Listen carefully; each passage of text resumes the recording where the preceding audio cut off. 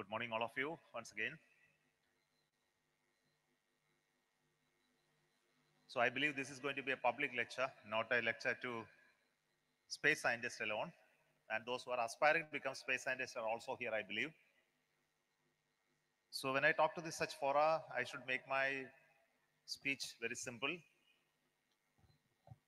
and supposed to be inspiring for people who would like to come into space science area. But before we talk about space science, I must tell you that because of those people who are space scientists here and all those who have worked in this domain for many years, we know much more about ourselves. Human beings as a life form which is dwelling on this planet, the earth, which is a very unique bio ecosystem where life is sustained, has come as an not as an accident but as a part of the evolutionary process. And today, because of the knowledge that we have about the whole of the space science, today we know how all this has happened. Today know how the planet Earth has come to this state. It was not a habitable place once. And it is explained today how it really transformed in its history to this point in time to be conveniently placed for us to live here for as long as it decides to support us. Today we know the larger cosmos in but much brighter, clearer manner. I don't know we know everything about it, but we know substantially about it on how it has been existing, evolving, and how it is likely to evolve in the future. We know the human beings as a biological system, how it came about with those elements that are present on the surface and how it actually happened. Scientists can explain. We know today there are solar systems far beyond the solar system that we know that there are exosolar planets where human beings or even life forms could exist and human beings can one day, with the advancement of technology, can move and then establish colonies. All this happened because of you people's work in the last hundreds of years. But when people like Einstein started working, the knowledge about the cosmos or the universe was not very large. It was much lesser. Even those scientists at that time did not know about the structure of the universe itself. But today we know a little more deeper about the structure of the universe because of the space technology, because of the instruments that we are able to build, because they were placed in the Earth orbit and looked deeper into the cosmos and then brought out much more clearer images and corresponding science out of it. Even the latest instrument that has been launched by the space scientists, the James Webb telescopes, is actually capturing the light of those 13 billion years back, just maybe after the Big Bang. And it is also revealing new principles that the earlier theories of the evolutionary universe is also being questioned. I think all of this you know. I think all this happened because of the space science domain and the work. I said in the inaugural session, if you go to a very young child, not very young, those who have a little bit of understanding of science and reading about it and very inspiring people, they always say, I would like to become an astrophysicist. I would like to be in the space science domain without actually realizing what exactly is the domain and where that their possibilities are there. So we try to tell them that these are the possibilities and how to become a space scientist. Many questions come. What is the path that I should take to become a space scientist? I think these are the type of questions, inquisitive minds, that we must satisfy through our engagement with those young people. But today, that young people are not there. They are today, those young people here are the ones who are little older than those young who have an inquisitive mind. I think those who are here have already made up their mind on what path they should choose and what are the accomplishment of the science ecosystem in India is already well known to you, I believe, most of you. So what I thought that in this lecture, I should cover a little bit about what the domain of space science is and what exactly we have been doing in the past from Department of Space and ISRO, and what are the long-term vision and goals and what type of engagement that we have with various stakeholders in this country. And then ultimately what we are expected to do while looking at space science and what going to be the national contribution in this sector to the whole of the world. All of us know the major components of space research. The space research need not happen from space alone. It can happen from Earth also. And we can also happen in your computer by modeling, analysis, observation. And this has been complementary basically. So we look at the Earth-based observation from the instruments that we have.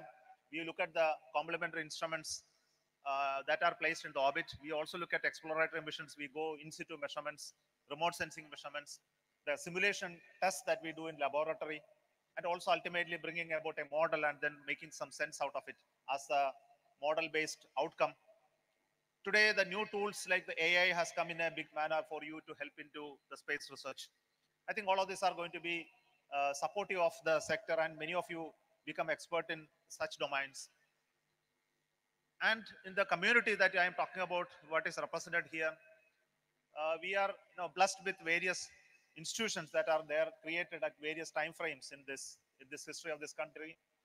As scientific institutions look at space as one of their domain, and also we have academic institutions who are creating the talent pool for working in this through various schemes like the undergraduate and postgraduate and research studies. And even in private institutions today that we see a greater enthusiasm to work in space sector and that domains. And even the tools that we have today is actually increasing substantially for us to do this work of research, data analytics much faster and reach conclusions. So the rate of growth of space science is actually accelerated by all of this in the present ecosystem. But we need to do more. Let us look at that part later. If you look at what we have been doing in ISRO in the past, it all started by sounding the atmosphere during the formative years, because there were certain observations that are very important for those scientists at that time, like Sarabhai and others. And the work started at various institutions in looking at the upper atmosphere phenomena measurements, balloon-based instruments, sounding rocket-based instruments, and how to build them in this country and make a part of the international collaboration. Then we looked at how to build some instruments to put in spacecrafts, and the whole of the satellite building and launching them through various external launches happened. And slowly the instruments building and building within our launcher and satellite building capacity has happened. But it all happened in a very slow pace, I must say, because of the narrative that we created at the time. The space sector was not really for science that we did not create, though it actually the whole organization came for building the space science ecosystem, but slowly changed into an application domain where the benefits of space sector to the society and the public became the larger context on which the whole ecosystem was built. So we had to turn that whole narrative in that direction that enabled the whole system to grow in terms of investment and capacity. And once that happened, we are now looking at how to do more science and more experiments and more exploration based on the capacity that you have developed in terms of launching heavier payloads, launching bigger instruments, and making greater outcome out of it. And that is a result that you can see from satellites like the Astrosats, which is one of the very important scientific mission that we have ever accomplished. Then the Chandrayaan 1, 2, and 3, the Mars orbiter mission, and many others that happened, even including Aditya L1. I think all this could happen because there has been a growth of many diverging paths of the launcher capability, the technology capability, the manpower, the human capital. All of this happened progressively. So today we are at a level that we are looking at the long-term vision of the space, and that part will come a little later. Now, we mentioned about the various domains of space science work uh, uh, in the domain of observation, simulation, and modeling. And also on the astronomy side, astrophysics side, looking at exosolar planets, heliophysics, space weather, study of solar system and related exploration of the objects of that type, near Earth space aeronomy. I think all these are being debated, and we have quite a bit of proposals and science aspects right now being discussed. Today also we have the Gaganyaan program where human beings are going to be part of this whole exercise, and we are going to build space stations and put humans in loop in type of experiments. And we have a greater opportunity now to conduct experiments in space, do measurements interactively with the human beings there and then build and bring back those measurements back to home for better science. I think all these are going to happen in the days to come. Quickly on the type of work that we did in the past, Chandrayaan 1, 2, and 3 are well known to all of you. And the Chandrayaan 1 mission was very unique because at that point in time, our launcher capability was extremely less. The PSLV was the only rocket available. And we wanted to do this mission, and it has to be only an orbital mission. There was no possibility of sending any lander on the moon, and it has to be a. But we also had a moon impact probe that all of you know, and the Chandrayaan 2 came out of various iterations and combinations of such a mission to bring finally a lander, an Indian-made lander, and Indian-made instruments as part of this mission, using a rocket that was just getting ready at that point in time, the GSLV Mark III. So we could actually do this mission with a payload capability near around 4 tons to do the orbital mission around moon and then make a landing attempt. And finally, the Chandrayaan 3 that happened recently has resulted in a soft landing. I think all of this we will discuss a little later. But the bigger impact that has been created by the Chandrayaan 1 is still echoing in the minds of everybody, because the point of the idea of moon impact probe and the measurements that it actually did during the descent phase has been very historic. And this is the first object that we have placed on the south pole, near the south pole of moon. Any man-made object ever to land on the southern side of the moon was the MIP. I think that is something that we must all be proud of, created by the idea of Dr. APJ Abdul Kalam. I think many of you know it, which was done in a very short time and worked very well. And the Mars orbiter mission, which is again accomplished using a lower launcher capacity like the PSLV, and still could do a mission going up to Mars and then orbiting it. And not only that, it orbited Mars for a very long time. It actually produced substantial measurements and observations out of that mission. It worked till last few months back that it has been decommissioned. It worked almost 8 years, though its original life was less than a year, I think. So we have done fantastic space missions with a very limited budget and capability. I think this is something that we must all be very proud of. And of course, all of you know the AstroSat. It is the first of the astronomy observatory, one of the very unique one with a very large spectral capability, and it also produced substantial science outcome. Maybe subsequent talks and sessions will definitely talk about this. The XPOSat, which is recently launched, is the first of the X-ray polarimeter observatory, and this will be the second one, and it gives the more insight into the astrophysical process of black holes, X-ray pulsars, neutron stars, and other luminous X-ray sources. And Aditya L1, and this is the first of the dedicated solar observatory that you are placing around the Lagrangian point, and it has a suite of 7 instruments which looks at the coronal mass ejection, the particle measurements, the X-ray, low energy and high energy X-rays, as well as magnetic environment in that solar, intersolar Earth region. And this has produced very good measurements, and it is currently under the calibration phase. And we look forward to many of the measurements from this in the coming days.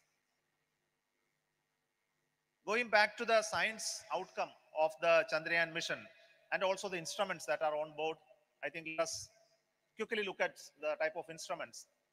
And in the Chandrayaan 1, we must be very proud that we had a very large number of instruments sourced from various European, Indo-European as well as American sources, and also the Indian laboratories.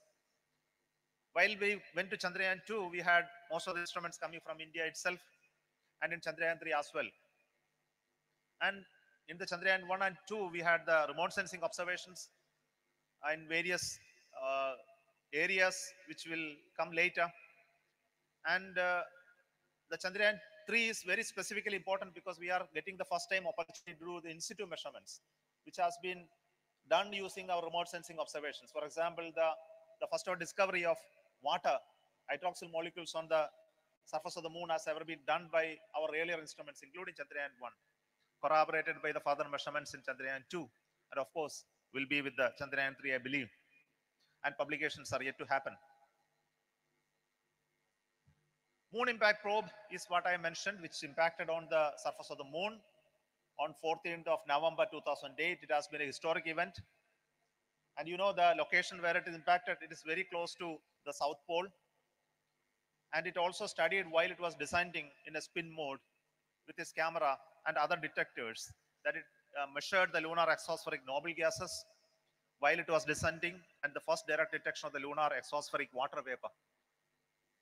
And this is very, very important measurement, which was achieved at a very substantially low cost. I think all of us must be very proud of such a mission that has been conceived very first time and executed flawlessly. Now the Chandrayaan-3 also made very close to it a landing. And of course, Chandrayaan-2 is also lying there, of course, not produced any result out of it, but all at the near to the South Pole, of course. Now, looking at the Chandrayaan-1 on the lunar surface, we had many hypotheses to start with during the Chandrayaan-1 time. Of course, this has been improved upon or revised based on the observation of the Chandrayaan-1. Some of them I would like to discuss are the following. And if you look at the table, you will see before the Chandrayaan-1 mission, we were thinking moon is bone dry. But then the presence of the water molecules detection that happened with this Chandrayaan-1 has changed the way in which the entire science community looked at the lunar exploration. And we thought that the moon is geologically very dead billions of years ago, and we now realize that it has a lot of volcanic or other geotechnically active system there. And we believed that the regolith absorbs the entire solar wind's proton. Today we know that it is being reflected back as an energetic neutral hydrogen atom, which is very important finding. And the lunar wake, which is very important measurement again, and it was devoid of the solar influence. That was the thought. And today we know it is the different population ions in the lunar wake has been discovered. And believed that being a very vulnerable place in the absence of atmosphere, moon is something that you can never go and settle there.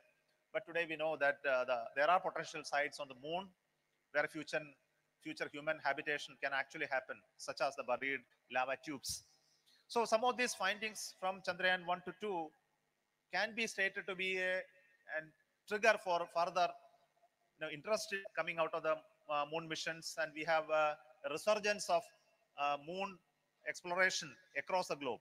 I think that has been very evident by the ferocity at which the landing has been happening in the recent times from Japan, from China, from USA, and many other players. And it is something great to happen, especially with the Artemis program of the US focused on the moon as the base for future expansion of other planetary system. And Chandrayaan-2 mission, which was one done during the 2009, and that whole of this is going to continue in various ways with the goal of chemical, mineralogical, and geological mapping of the moon being the primary goal of it. And this extended the science from the Chandrayaan-1 with its payload capability, instrument capability being enhanced, and of course with a better observation capability. And today we know that the orbiter has been functioning very, very well. It is still continuing to function. Of course, the lander and rover could not accomplish its intended goals due to the landing anomaly. And when we look at from Chandrayaan-1 to Chandrayaan-2, there has been a lot of improvements in terms of the instruments, especially to support the science. I think this is something which is very, very crucial for us in the domain of scientific observations, how to build better scientific instruments. I think I don't have to speak about it. I am sure that you have a session, look at it, how to build better scientific instruments in India.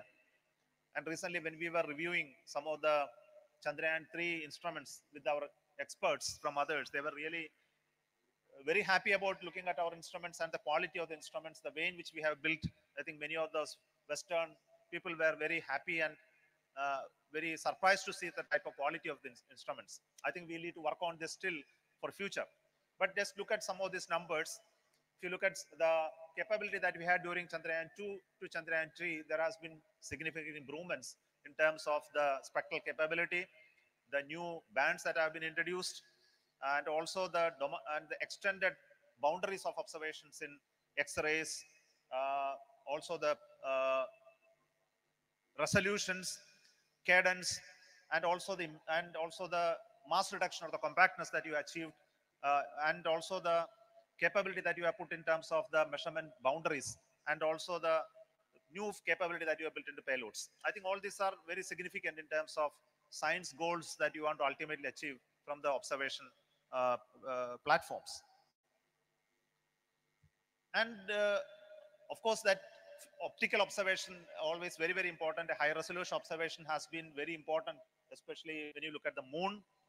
And some of the sharpest and the high resolution images that ever been produced is by the OHRC camera on Chandrayaan 2. Today we have 25 centimeter resolution images of most of the moon. And because of that, the Chandrayaan 3 could load those images for our uh, hazard avoidance maneuvers that you have been done in the vaster area that you have been identified for this landing for Chandrayaan 3. This could be done because of the availability of high resolution images, which was not there during Chandrayaan 2 time frame. So it is something very unique today. And the satellite Chandrayaan 2 has done so much of imaging, and we have huge wealth of high resolution data, which you should use for the future for various future observations, including the missions that you are going to take place in the future, including the human landing on the moon and various other scientific activities that are going to take place in the coming decade. Now, if you look at the accomplishment of Chandrayaan 2 mission in a general way, we can look at from various headings like this in terms of hydration, the presence of water, the looking at the surface, about the texture, the geology, the surface nature, the digital elevation, all of this has been better mapped. And also the looking at the elemental composition, looking at the minerals using the instruments, the neutral ion exosphere measurements, and also related to the solar and heliophasic observations has been uh, the outcome, essentially the outcome out of the Chandrayaan 2. And all of this are remote sensing observations. The in situ measurements did not happen. I think all these instruments have done exceedingly well, and all the data is actually at the disposal of the science community today. And some of the instruments in Chandrayaan 3 are worth noting. I think all of you know that we had three major instruments on board Chandrayaan 3. We had two such instruments on the rover, three on the lander and two on the rover, in addition to the shape payload on the propulsion module, the orbiter. I think this was what that has been launched in Chandrayaan 3, because Chandrayaan 2 is already having those instruments working very well. So there was no repetition of those instruments on board Chandrayaan 3, primarily to ruggedize the lander with more propulsion, more redundancies, more structural strength. Its mass has been increased by almost 200 kilogram plus. So all those capabilities of the orbiter was moved to the lander. So we had the similar suite of instruments on board the Chandrayaan 3. ILSA, which is the seismicity measurement, which is nothing but an accelerometer, triaxial accelerometer package, which was deployed on the surface of the moon to measure the seismic activity and other movements that are occurring. The chaste, which is a thermophysical property of the regolith, by actually drilling into the regolith and doing a measurement on the temperature, thermal characteristics and thermophysical characteristics of the regolith. The Langmuir probe, which measures the near lunar surface plasma environment by its deployment. And of course, the lunar reflector array, which is provided by NASA, which recently you knew that they have done the location laser ranging from that point. And on the lander, on the rover, the Pragyan rover, we had two important instruments, the alpha particle X-ray spectrometer, which is APEX, and also the laser-induced breakdown spectrometer, both basically looking at the measurement of elemental composition, one using the laser ablation, other using the alpha particle impingement, and both have been able to do the measurement at multiple locations. The rover has made a substantial detour on the surface of the moon, almost 100 meters, so it could do measurements at multiple locations. That is really wonderful to see that, to have so much of data from, though 100 meters is not a vast domain of measurements, but I think we have substantial data coming out of this rover measurements that has been done. Now, if you look at the Chandrayaan 2 and Chandrayaan 3 in situ measurements, which Chandrayaan 2, of course, was remote sensing measurements, and we had the corresponding in situ measurements. I think that type of complementary observations are very important for you people to look at. The Rambha, the Apex, the ILSA, and the Chaste has really complemented some of the remote sensing observations. And I believe that the signs that are likely to come out of the Chandrayaan 3 will definitely make use of both these observations from Chandrayaan 2 as well as Chandrayaan 3 in a complementary basis. And you should be able to bring out better outcome because you have two beautiful instruments working now. Chandrayaan 2 is still functional. Chandrayaan 3 has enough data, which is in situ measurements. I think this is something very uniquely placed data set that should be useful for the entire science community. Now looking at the landing sites, I think all of us know that historically the landing sites have been in the more close to the equator to start with. And some of them ventured into the South Pole as well, or even on the dark side of the moon or the back side of the invisible side of the moon. But there were reasons for scientific inquiry as well as technological complexity on looking at where we should go and land. I think all of us know the southern side is more challenging in terms of the surface characteristics, the lack of solar energy, but it has more of scientific value, especially from coming at the unique position where the sun illumination being very lower and has a special way that we could specifically look at from the scientific interest, especially when the topology, the mineralogy, etc. But it has more challenges. I think that's why there is an interest in going to the south sun side. And all of you know that many of those missions that have happened recently are all focused on the southern pole or closer to that. But it has become a very complex mission, unlike the one which was done in the past on going and landing on so many places. The both Americans and Russians have done. Those missions were more focused on more equatorial or closer places, especially, and even Chang has gone to the northern side earlier. So we would like to continue on this future missions more focused on such areas, not into the equator, unless we have a human launch that has to happen more for safety purpose. We may possibly do it more closer to the equator to start with. Possibly we'll move towards other places much later. Now, Chandrayaan 3, I think this is something that we achieved in the recent times. I think all of us should be very, very proud of this achievement because this mission was very uniquely placed after the debacle that we had during Chandrayaan 2 of not able to make the soft landing, making a soft landing after 4 years of hard work.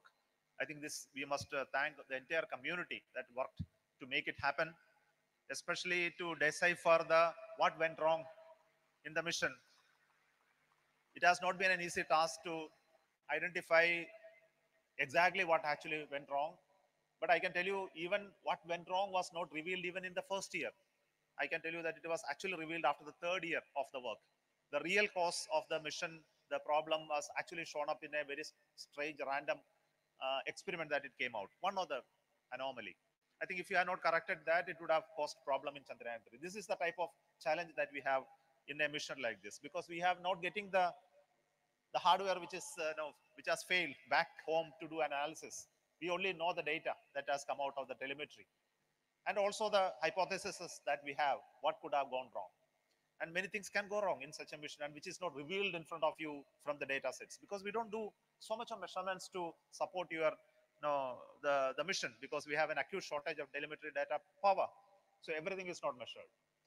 So for example, the anomaly that we had in the software, some of the algorithms, some of the boundaries that we have set, there were also physical anomalies in the system. I think all this could be come out through extended work of people and we were able to correct them. I think we should be actually very proud and also lucky. I think in this time mission, little bit of luck also helps us. When you work hard to achieve something, luck also favors you in some manner.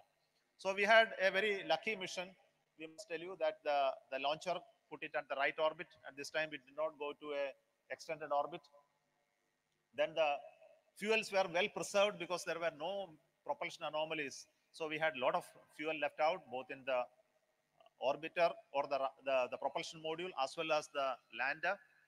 And even when we had little bit of anomalies in instruments, we were able to land using rest of the instruments very safely. And we did not end up with any contingency options even in the guidance algorithm that we have set for it. I think all of this went very well for us to make a very precise and soft landing. with a velocity which is actually lower than our nominal that we set. I think this is very exceedingly good as far as the overall guidance and algorithm, the propulsion, everything is concerned. Gives us a lot of confidence to take up such missions in the future. And not only that, it actually landed safely. Subsequent to the landing, we had the deployment of the RAM, the rover coming out. It's moving around on the moon, deploying all the instruments. The especially the one which actually want to get into the regolith, it has to drill it. In fact, I must tell you that when we drilled one time, we had a break of this that tip, which actually goes to sand in the laboratory conditions, and we must be lucky that at that point there was no rock that it didn't hit that and broken it tip. Many things have to happen to our advantage that the whole mission has gone very well. Even ILSA was deployed very safely. The both deployment of the Rempa payload and also the Apex payload on the rover happened very precisely. And we also landed at the right day so that the 14 days of mission could be done with the solar power available. I think all these are very, very important. We did not change even the launch date. We exactly landed at the targeted date and time. I think it's really wonderful to see this mission happen exactly like this, and 4 years of hard work. And those people who have been responsible for it. I think one of the person is sitting here, our Kiran Kumar sir, who has been spending so much of sleepless day and night along with the designers to make sure that everything is done right. I think with this clearance only the entire mission went through in the last phase of it and also the operational phase of the 14 days. So we had a perfect landing, experiments and measurements. But the most important part and beautiful part of it is that we extended the scope of the mission little longer, little more like the hop, the jumping that we did on board. Though it was a short, small jump, but it was a great jump as far as we are concerned, because a confidence that we got it by the small jump is tremendous. That we can one day take off from the moon and come back to Earth. I think it has been proven by the jump of the rover as well, lander, as well as the orbital module, the propulsion module being brought back to Earth. I must tell you that there are a lot of worries to start with doing it, reprogramming the whole lander for such an operation. There were a lot of worries, and even bringing back the propulsion module back home, we had 100-kilogram propellant. We knew that it is not enough for doing it.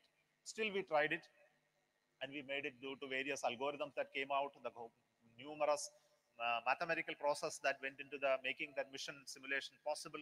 All this add confidence to the next set of designs that we are trying to do in Moon. I think the accomplishment of Chandrayaan 3 is something unparalleled in the history of our technological capability in terms of missions like this. I believe the same thing will happen from the scientific instruments that you have done, the type of measurements and data. Let us wait for that day that some unique finding that has never been published will come out of you team. I think I am waiting for it. I'm very impatient about it. I think I must tell you at this moment. Now, Chandrayaan 3, as I mentioned earlier, the original mission has been extended in various ways. As I mentioned about the hope, the bringing back from orbit of the moon back to the Earth orbit, the travel of the lander, the rover over a long distances, avoiding obstacles and planning its path. And beautifully is that we were able to capture beautiful images. Nobody would have believed that if the the rover did not take the lander photo. We have only one photo till now, not many. But that is a beautiful photo today, very historic photo of that black and white photo that we have. The Vikram landed on the moon with his four legs intact. Not one, it's not tipped over yet. So unlike the many others, and also the rover coming down on the ramp has beautifully been captured, and also it making a turn, almost 360-degree turn, has is also been captured by video cameras that has been put on the Vikram. So even that the booms that the ILSA which we are deployed, we were able to put back, redeploy, and then do the hop, and then once again deploy it. So all this we did, which was never thought about first time. I think all this goes to the confidence of the team that when did the Chandrayaan 2. Today I can see when they are looking at the future moon missions, the confidence level is exceedingly high, and the type of architecture they are bringing out is really fantastic. I will discuss it a little later. Now, if you look at the results of those experiments, I must admit that I am not an expert in this. I think some of you may be greater experts to explain this, but this is something which is understood by common people. So that's what one thing which I want to discuss. But some of them from the both the mineral exploration point of view, mineral mapping point of view, these both instruments, both the alpha particle X-ray spectroscopy as well as laser induced breakdown spectroscope, has identified elemental compositions. Here the only new thing that has come out is abundance of the sulfur that has been detected, which has been very clearly brought out. But many others are well known from the remote sensing basis itself. These were well identified. But there we are looking for maybe more scientific outcome out of this. Similarly, the REMBA has observed some of the pattern of the temporal variation on the surface, which is contrary to what we believed. And similarly, the Chaste has also found out measurements, which again, surprisingly different than what we thought about in terms of the thermal isolation characteristics of the regolith, which showed a substantial higher temperature difference between the surface and the deeper measurement. So these were some of the measurements which were found to be different than what we initially thought about. I think these are uniquely placed in terms of observation on the moon science. We also had observation from the ILSA, the accelerometer package. Some of them could be due to the physical activity that were taking place there, and some of them could be due to the activity that are taking within the moon. I think these are to be deciphered separately, and then we should be able to make some good model out of what is happening there. We would have been happier that we had a long-term observation. We have only just for 13, 14 days observation, and this hopefully this has some hidden information that you should be able to decipher. Possibly with a single instrument, it is not easy, I understand, but in the future, we may be able to do a better measurement in this area. Even the shape payload, after its observation for about a few months, about 2 months, we have a good set of data because this is going to be a consistent data. So we didn't want this to be kept for a long time. But once the propulsion module moved from moon orbit to Earth orbit, the ability of this instrument to look at Earth came down, but it is just sufficient enough even today. So we found that the type of spectral characteristic for a planet which has water, carbon dioxide, oxygen, etc. in the atmosphere as well as in the surface, and this and also the absorption lines related to them are very, very clearly shown here. But this is something very useful for when you observe an exosolar planet and then make a spectral characteristic of its atmosphere through the light that is passing through the atmosphere of those exosolar planets. Then we should be able to make an identification of a habitability of a planet. I hope that this instrument will give some clue to that. But this data is now available for you to do the study and further make models out of it. Now let me jump further to the Aditya L1 mission. And this is again a very complex mission which has been going on for last some 8-9 years.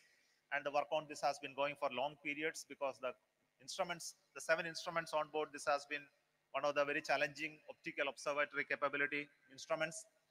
And more than that, the development, calibration, testing to the satisfaction has been a big challenge. I am very happy that we could ultimately solve most of the problem and reach the launching condition. And today we know that all the instruments are working beautifully. The mission has achieved its goal of traveling 15 million kilometers distance from Earth to Lagrangian point. We were able to plan very unique mission approach of moving the satellite from Earth orbit to the Lagrangian point and through a very unique path of trajectory, which is optimizing its fuel. And it entered precisely at the same time. And today we have the halo orbit of the L1, and with its instruments now being tested, calibrated to and ensured successful operation. So as far as we are concerned, the mission engineering goals are fully accomplished, but now what we are looking for is the observation that has to happen in the next 4 or 5 years. With the remaining fuel in the satellite as well as the type of health of the satellite, I believe that we will be able to do significant observations to support the heliophysics data. So look at the instruments on board Aditya L1. We have 7 instruments, and 4 of them carry out the remote sensing observations of the sun, and some of them do the measurements of the particles both the solar wind particle, the plasma analyzer package look at the particles at the heavier ions as well as electrons. And we have the magnetic field measurements using a triaxial high resolution digital magnetometer. So the bigger instrument is the VELC, which is a corona imaging as well as plus spectroscopy capability. Then the suite, which is a ultraviolet detector, low energy and high energy X-ray spectrometers. So such a suite of instruments has not been put in any solar spacecraft observatory till now. So that's the beauty of this. So we have correlated measurements from the imaging to the magnetic observation. So this is something which is going to be very unique as far as Aditya L1 is concerned. So the instruments were placed in the satellite at very good engineered satellite within the payload capability and mass that we could have this mission accomplished using the PSLV rocket itself. So I must say that it has been a fantastic working of ISRO with the various other stakeholders like IAA, IUCA, and many other institutions that are partners in other instruments. We were not only doing this instruments development during this time, we were also working with the scientific community to make use of this data for our research purpose in the future. So we were building the science community around Aditya L1 in the pre to the launch, and we should continue to do this in the post-launch scenario as well. So if you look at the goals and uniqueness of Aditya L1, basically we are looking at the dynamic events on the sun, basically the solar atmosphere, the photosphere, the chromosphere, and the corona, and then spectroscopic diagnostic of the coronal plasma during the quiet as well as active phases, in situ measurements of the particles that I mentioned, both magnetic and particle measurements. And this is very important because we have a certain uniqueness like this, that we have a CME dynamics which is very close to the disks, like the 1.05, and this provides information on the acceleration regime, which is not observed very consistently. And the magnetic field and topology of the active regions are measured, and it will help us in terms of modeling of the CMEs and the flares in the long term. And of course, it observes the solar winds, its electron, proton, the alpha particles, its fluxes, and also its directional information. And also will have the flags and counts information through telemetry for early warning and information related to the space weather. Right? It's equally important. I think today we have one of the very active the solar activity right now happening. I believe the Aditya L1 should have been fully operational by this time, really.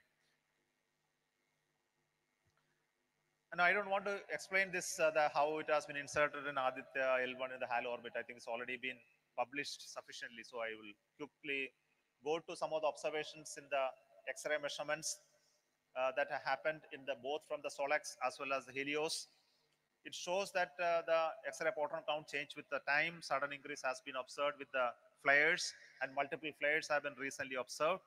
Similarly, the Helios also observed the high energy X-ray emission with the sudden increase on the count, which is coinciding with the flares. I think these observations corroborate some of the hypotheses of the particle measurements. We also had a measurement on the solar wind ions, primary photons, and alpha particles, as has been recorded by the aspects. And similarly, the time series representation solar wind electrons was been observed by the PAPA payload also. And similarly, the interplanetary magnetic field also observed from other satellites have been recorded in this curve. This is about the interplanetary magnetic field measurements, both the three directions.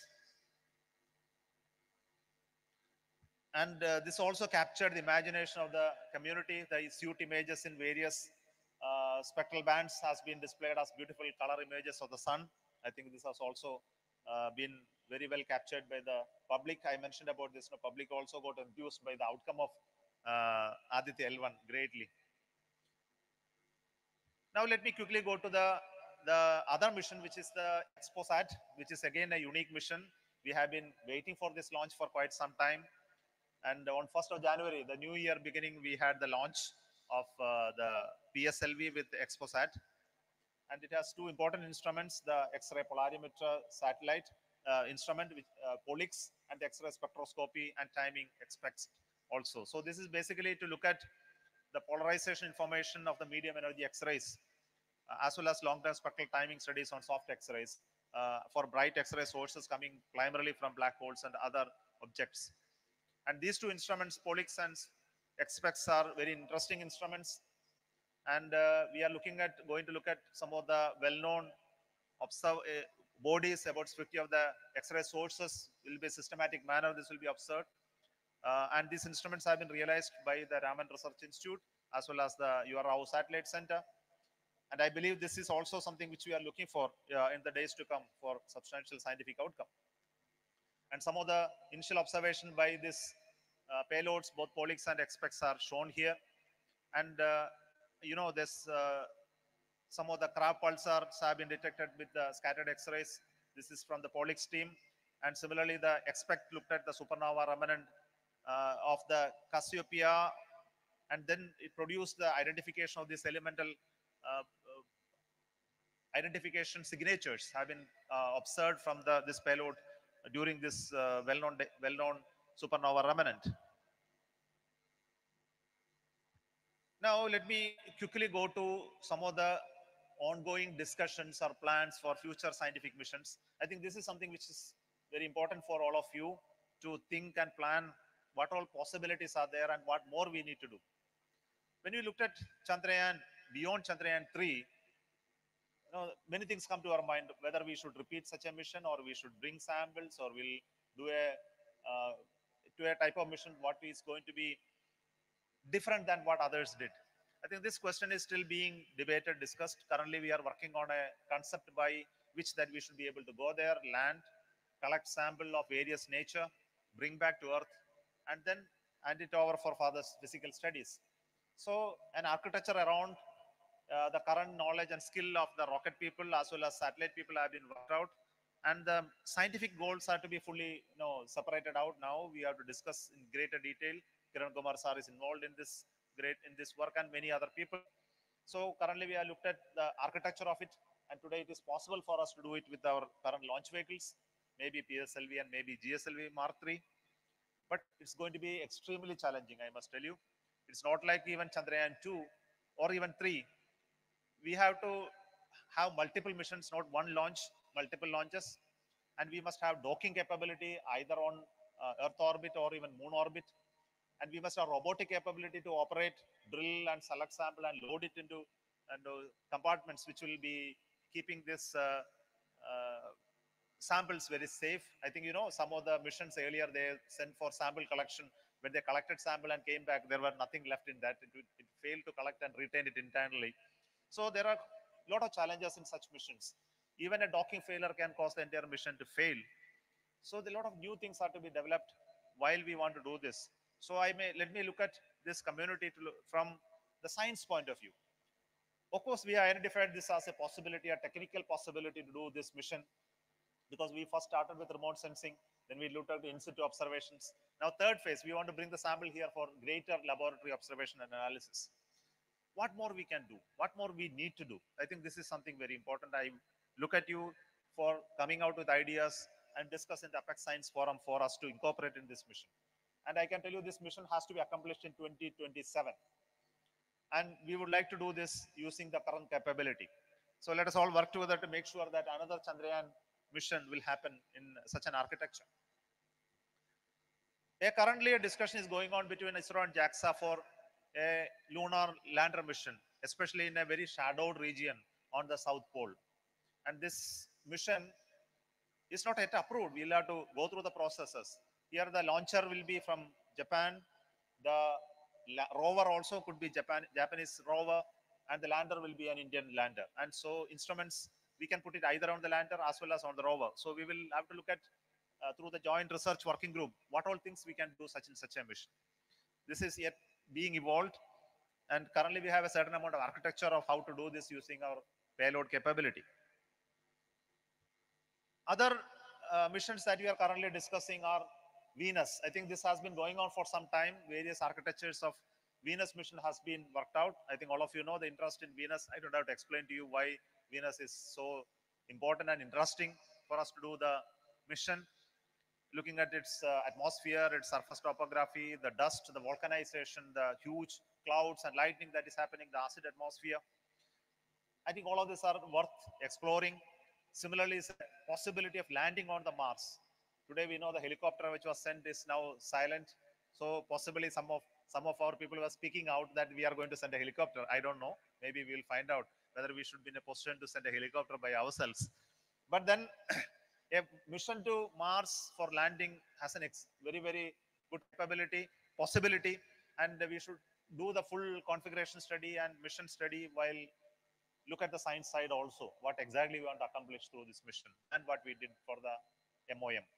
So this is currently under discussion, and again it will go with the launcher capability because mass and mission possibilities limit us from making a heavy lander. This mission, we call it Disha H&L, a dual aeronomy mission, which is again under study. I must tell you, this has not made huge progress yet. This is a mission to look at the disturbed and quiet time ionosphere thermosphere system at high altitude, putting two spacecrafts orthogonally to each other, near orthogonally at two planes, and look at the solar forcing, the radiation, the solar winds and fields, and coronal mass ejections from two planes, and look at the understanding between the physics of the Sun-Earth system connection. I think this discussion has been going on, but we have not reached a very firm conclusion on the architecture of such a satellite, the mission possibility, etc. This work need to be done in the coming days to finalize this. Yet another mission that I have been hearing quite a lot, but not work progress so far, is the ExoWorlds, which is nothing but a telescope of 1.7 meter, uh, and also with spectrometers in near ultraviolet, visible, and IR spectral range for very high photometric precision, basically to look at the atmosphere of the exosolar planets and make certain measurements related to the chemical abundance, equilibrium process, non-equilibrium process, the habitability, etc., etc. So this will be a very important mission, which is very unique. But the challenge is building this and engineering this of this type of telescope continue to be a major challenge. I think we need to close those the boundaries of the design mission specification reach to a mission definition. I think in the coming days we should be doing it, and I am very sure this is very, very important mission, and we need to find out good science team to make measurements out of it, and it should not be limited to a few people. I think this is something which is currently constraining us. Another interesting mission that has come out with a proposal from IIT Mumbai is the Daksha, an Indian sky on transient skies, which looks at the low energy uh, detectors, which is placed at 13 different locations. And similarly, the medium and high energy band detectors, basically to look at the powerful cosmic events like the gamma ray burst, as well as other electromagnetic counterparts of the gravitational waves to observe on a continuous manner. And this will definitely give a greater idea of the current interest, topical interest in the this domain. And a very good design document has come out, and we should be able to analyze it and look at the user community in this. Here again, I would like to tell you the user community is very, very narrow and very limited, and we should look at how we can expand this user community across institutions who have an interest in this domain. So this is something which I am looking forward before we take up this mission in a serious manner to build it. Today we have a vision given by our Honorable Prime Minister. I think all of you have heard about it, read about it. In the recent 2020, we had a space sector reform. And after all this success that you have achieved through in the missions, I think there is greater emphasis on science from space, science of space, and science at space. So if you have to have all of this, we need to have a different approach today, which is nothing but the long-term vision of space. Like human access to space must be enhanced substantially, and we must have a space station. We call it Bharati Antariksha Station, which should be placed in the orbit by 2028, the first module, and the full module should be completed by 2035, which has a capability to have human habitation, stay for longer duration, and we need new rockets. The NGLV has been architecture has been done primarily to support human space flight with a large number of crews for continued missions to such locations. And we should also have a lot of science coming out of such a possibility, like an ability to go to microgravity and conduct experiments. Today we know ISS is flooded with experiments. Every day they conduct tons of experiments from industries, institutions, laboratories, in various places, and it has a potential to bring out new technologies, new science, new commercial use in various domains. For you look at material science, look at uh, drug discovery, additive manufacturing, and many domains. They have science and technological development happening there. So we must also create a technology science roadmap for zero gravity environment in space. I think this is again another competence that we need to develop in the Indian science community. I think this is also not grown too big, because when we looked at the type of experiments we want to do in the Gaganyaan mission, at least 5 of them have been now shortlisted. They are not very exciting missions or exciting experiments for me. Maybe some of you may be primarily doing the first time doing it, but what is important for us is to find out very unique science experiments that we can do in a human space flight in a zero gravity environment. And this is very important. I think let us look at how to create this ecosystem which will work on zero gravity science, human interacted science. Let it be in biological sciences, let it be in medicine discovery, let it be in material sciences, where there is an interaction is required and measurements are required at a low gravity conditions. So we need to create human-centric laboratories and associate technology, and we will be very happy to create that in ISRO for your case if you have a core interest. And we are also looking at, along with this mission, we must have an expanded capability for moon mission. I just discussed about the next moon mission, but it's not going to be ending with one moon mission. We must have a continuous access to moon as well. And finally, what we want to have is a human landing, an Indian landing on the moon by 2040. It won't happen by just by an accident. It won't happen by one development. It will happen by a continuous exercise of missions to moon, and then expanding knowledge on moon in a substantial manner. Only then it will be possible to have a human mission from India to moon. Otherwise, it is not possible. So I am looking at how to create the narrative for moon mission and how to create scientific goals for people going to moon and then bringing some tangible benefits out of it. I think it's equally important. Unless we create it, nobody will be supporting us with the type of money that is required to do such a mission. I think it's not going to be a low cost exercise at all, sending humans to moon, because we need to develop huge launcher capability, the type of laboratories and simulation systems that we need to do. And it cannot be done just for once. It need to be done for multiple times. And all this must be well understood in the context of others doing it, because many other nations are also going to moon.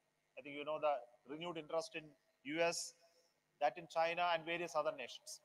So this aspect must be taken care, and we need to create the type of scientific talent and pool in this country to support this idea. I think these ideas are already there. It is a vision of the government to do it. So we need to prepare ourselves to find out the right type of use and outcome out of it. Let me tell you that this will happen only if you engage with various institutions of this country. Today, we have a lot of academic partners, communities across this country in various ways. We do engage with all of them through sponsored research. We call it RESPOND. Regional academic centers called RACs, Space Technology Incubation Centers, STICs, Space Technology cells in reputed institutions, innovation centers. We have ISRO chairs, we have centers of excellence, and also many other centers of excellence that we are planning to create in the future. So all of this we do, but today the engagement, I cannot say it is very big as far as the funding is concerned. They are continue to remain low, and we should address this issue in a big manner. How to really enhance the research support from Department of Space? How do we really bring out more outcome out of it? How do we strengthen it? This is one topic currently I am engaged in discussion, and we are trying to find out from the conventional how to do little more in this area to create the type of people, talent in this domain. See, similarly, we do with continue to engage with the space science community through workshops, data utilization exercises, user meets, etc. This is a continuous process. Those who are not part of it, I think I invite those young people to come and then participate in this such exercises whenever you are coming to know about it. This will give a little bit of exposure how to access the data that we have and make some research outcome out of it through your academic collaboration. We have huge amount of science data at ISSDC, and this is meant for you people, those scientists who wish to make use of the science data that comes out of all these missions, and it can be made available. Only you need to contact Mr. TP Das, who came just before me, to connect to the data center and access this data for your research. I think there are committees in ISRO who will encourage you to make use of this data and enable you to make use of this data. Another interesting capability that we have is the missions to space through upper stages of PSLV. We have created a platform called POEM, PSLV Orbital Experiment Module. The upper stage of PSLV is now converted to a satellite with solar panels, with batteries, with computers, with control system. It stays there for a few months, and it can do a lot of exercises, lot of experiments. And those who want to build experiments, you don't have to build a satellite. You need to build only that experiment. The power, the telemetry, the data, communication, commanding, everything the POEM will do. So the complexity of the mission comes down. It stays with that, and then it will give out the data for short-term measurements. I think many people have come forward to do such experiments, and we are making the stage more and more better with every launch. Now, very precise attitude, hold, control capabilities, orientation capabilities to sun and earth, all these have been built into this stage for longer duration of stay in orbit also. So this is again an invite to those scientists who would like to work on ideas at very extremely low cost. You should be able to access possibly a free ride as well. So this is something that you must make use of it while you are working on technologies. So we can look at microgravity experiments, and we are planning in the coming POEM robotic and smart space robot technology demonstrations, rendezvous and docking type of experiments, small satellite technology development, laser communication technology development. All these are happening within ISRO now, and we would like to put them on board and experiment them. And this is again a collaboration possibility in all of this, or even more with the upper stages. I think we should not also forget about the opportunity that is given to science community using the sounding rockets. Every month, we launch a sounding rocket from Tumba. And this is continuing as a tradition of sounding the atmosphere, getting the atmospheric parameters. And this goes into our database because we would like to build thousands of rocket launches on the database that goes into the atmospheric model creation. Today, we have a beautiful atmospheric model based on the data that has come out of sounding rockets. But we would like to make use of more instrumented launches when science community wants to build some instruments and put it in the upper atmosphere and do measurements. And we will be very happy to support such experiments even in the coming days. But this has come down in the last tens of years, and there are no takers for it. I think this is something very worrying to me, that there are no, the initial euphoria that we had in sounding of atmosphere and measurements are no longer there today. I think we must rekindle this in the academic institutions. Similarly, the astronomy-related proposal, which IAA is leading, the Internet Spectroscopy and Imaging Space Telescope measurements, etc., is also going to support the future scientific goals of the ISRO, complementing the space-based observations. Another area is the student satellite that we have been working to promote the space technology, science, etc. And today we have an ecosystem helping you to build satellites, ground stations for your work. I think this is going on well. Recently we have launched some student satellites. Some of them are part of the POEM experiment itself. And we can also support you as an institution to build space stations and create that capability to download data. And we have a new entity called InSpace, which will mentor you, which will help you to get the technical support and facilities from ISRO to develop, build, qualify for flight. All of these are now possible for startups to test their ideas. Some of the startups today are in the space sector, started like doing small experiments on POEM, then came and built the small satellites. Today they are growing in various domains. I think this is again an open invitation to budding entrepreneurs who are here in the part of this science community who would like to identify some science objective, take it to a level of commercialization later through space-based instruments. So I am just looking at some of the possibilities that they have done. Some of them have done conjunction assessment, debris management, maneuverability, interference analysis. All this, we have supported them. Yet another area is the response basket. We have been announcing it every year. The new response basket has been announced. I believe some of the institutions have already, who are present here would have already responded with the offers of participating in it. But the relevance of this topic, as well as the keen interest and competence of the research faculty and students, will be the measure by which we will be selecting it. And we will continue to engage in this respond activity. Primarily, this is basically an engagement with the academic community and researchers with ISRO. I think this, all of you are familiar. I don't want to spend more time on it. Another activity has been a funded RACs, which is basically to pursue advanced research and in the area of space and act as a facilitator for the promotion of space technology activity. And we have created regional academic centers in following areas as shown in the map. And this, some of them do very well, some of them not doing that well. And we are having a serious review of the outcome of RACs today, and also looking at how to create RACs in the new emerging institutions, including private institutions in this country, to support this program in the coming days. Similarly, the space technology incubation centers, we look at centers where private startups can come and then get engaged. So space related startups can be incubated at these places with the mentorship of these institutions. And here also, I must tell you, some of them are doing exceedingly well, some of them not doing very well. So all of them are not at the same level. But the goals of the STIC remain same, and we would like to review and then make it strengthened in the coming days. And space technology cells have been established many years back, primarily in the IITs, IIScs, to help engage with the faculty there in the space research, and also the students from ISRO go there and do research along with the faculty. So this has been recently going on, and we are looking at how to enhance the funding. Recently, we have taken a decision to fund all the STCs, greater funds, higher percentages. It's almost 50% increase in the overall allocated funds. All STCs have happened this year, and we look forward to see very useful research collaboration with IITs through this program. And we also conduct various programs for students. One of them is called Space Science and Technology Awareness Training Program. And this training program is addressed through lecture modules. You can look at the overall, for example, overview of space science and exploration, and various lectures that are available for students.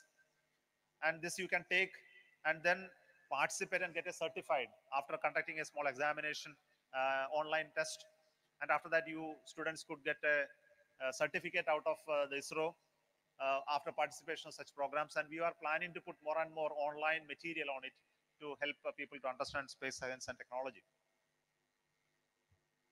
All of you know about InSpace, I believe, the authorizer, the promoter of the space technology and autonomous body to support the non-governmental entities to come up in space sector.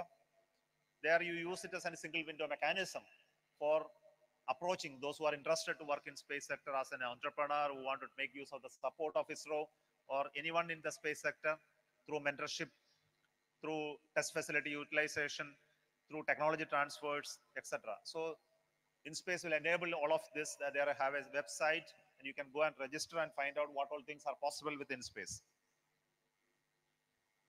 So let me summarize my talk, telling that the type of work we did in the space sector in the last many years, working along with the social national needs of space systems, we were able to do certain amount of science activities, building satellites for specifically for science goals, and then do certain amount of exploration. Though it has not been a larger budget share for our space program, but it has made such an impact today, especially with the success of Chandrayaan 3, the Aditya L1. I think the narrative has changed, that India is somebody to look upon as a nation with a capability to do science-based experiments, space-based experiments, and we should not lose this opportunity. I think this is something which I want to tell you. The confidence of the nation is very, very important when you look at such missions. And if you go with such a mission, as I mentioned in my inaugural talk, this becomes very important. That narrative becomes very important. We cannot get rid of the narrative that the space is for the common man, for the nation to build. I think these are very important, because there are a lot of services that we need to provide through the space technology. The launching capability, which is a strategic capability, we need to nurture and create. The satellite building capability is now moving into the private domain substantially. The application segment is becoming more industrialized, commercialized. But what is more important is the science side. The question happens that who is going to fund this science activities? And it has to be only public funding. And when you look at public funding, this challenge of these questions will always be lingering in our minds, in everybody's mind, all the public, those who are going to approve it. So all of us have to work together on this. The first and foremost thing what I have to tell you is that we must create a long-term roadmap for space program, especially the science program. What exactly the Indian contribution to space science? I think this is something which we need to create, envision. After that, we need to find out what all missions need to be done to meet this Indian space science vision, and which are the institutions that we need to participate. We should be made responsible to do a certain amount of work in this sector, and they must be tasked to do it through governmental funding. And we must look at a result-oriented approach in terms of the tasks that need to be done by each of those institutions. It must be complementary of Earth-based observations, space-based observation, simulation, computation, and creation of human capacity to do all of this. I think such a vision is something that we need to create. I tell you that at the end of this conference, if we can sit together and work out how all institutions of this country should come together to do this, it will be one of the greatest contribution of this conference, I believe. People like Kiran Kumar Sar is here, who has been heading our Apex Science Forum. He can be a mentor for all of you to help you to create it. But I look forward from the younger generation of people to create this roadmap. Your roadmap is more important because you are only going to take it up in the next tens of years to take it forward. So let me stop here and say a big thank you to give me an opportunity to speak about the work of each one of you. This none of the work done are by you people. I think your results only I showed, and I had the privilege of showing it as the chairman of ISRO. But I want to demand something more from you. I think that demand has already been put in the beginning of this. What I want is to engage with the public in a big manner.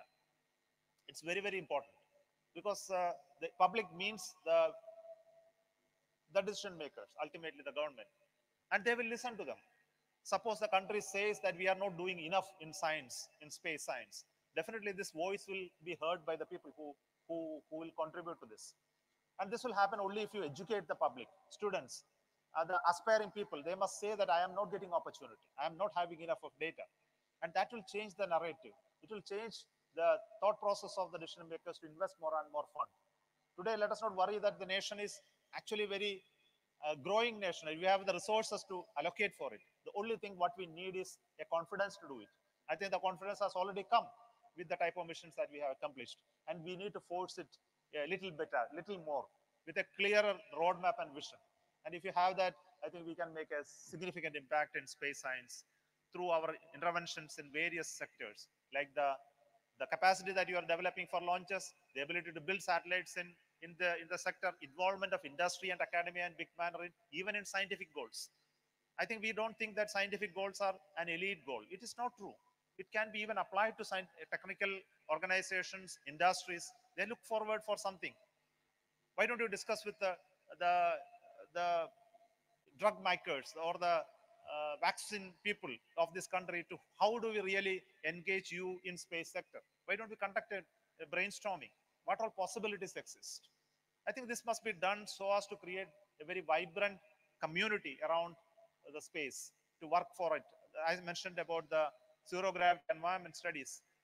So these are the thought process that comes to me when you talk about what we did, but what we need to do are much bigger and much wider community need to be created. It's not only limited to those three domains, like you understand the interaction between earth and the space, then we look at the space between the planets and the earth, then we look at the planets and beyond. It's not that. It is space science is something that connects all of us together. It is something that affects our life on earth. It affects our day-to-day science. It affects our survival. I think all of these are very very important. It affects agriculture. It affects the medical domain. It affects the material science that we want to discover. So I would like to conclude this, since Vice Chancellor has indicated. I think I would have overshot a little bit. So thank you so much, and look forward for your greater cooperation. Thank you.